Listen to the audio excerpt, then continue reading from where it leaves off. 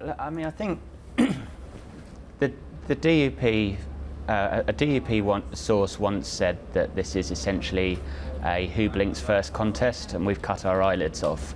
So we know they're going to take a very aggressive stance, and we know they're going to hold out for the best deal that they can possibly get. But I think the strategists in number 10 are thinking, what's their fallback option, their best alternative to an agreement here?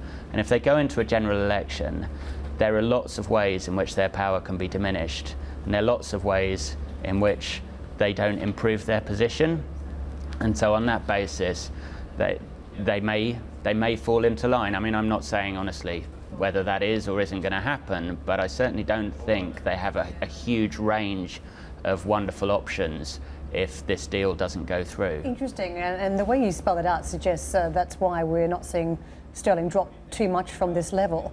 If there is a positive outcome for Boris Johnson come tomorrow, what happens to the pound over the weekend by Monday morning? Where could we be trading? Yeah, so I mean, I think the first thing to say is it is possible to get to a deal without the DUP as well. It's obviously much more difficult, and you require a bit more goodwill from some Labour sympathisers, but you can get there. I mean, where could we be looking at 131, maybe 132, something like that, which would be a really big move in quite a short period of time.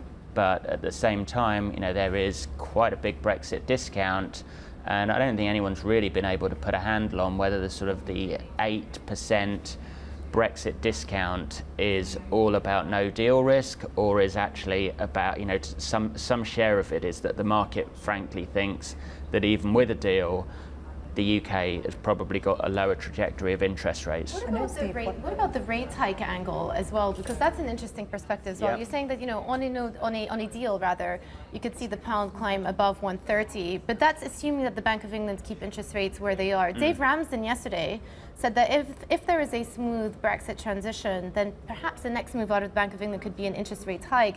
Clearly, that would provide an impetus and a tailwind to the pound as well.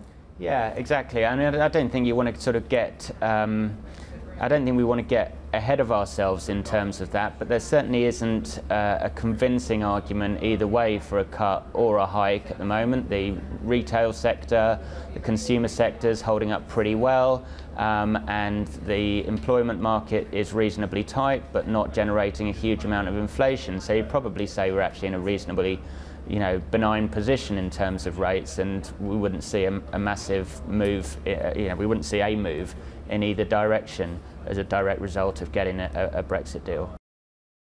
Hi, I'm Joanna Bersecci, and thank you for watching. You can check out more of our videos by clicking on the boxes on the screen. And don't forget to subscribe to our channel for more from CNBC International. Thank you for watching.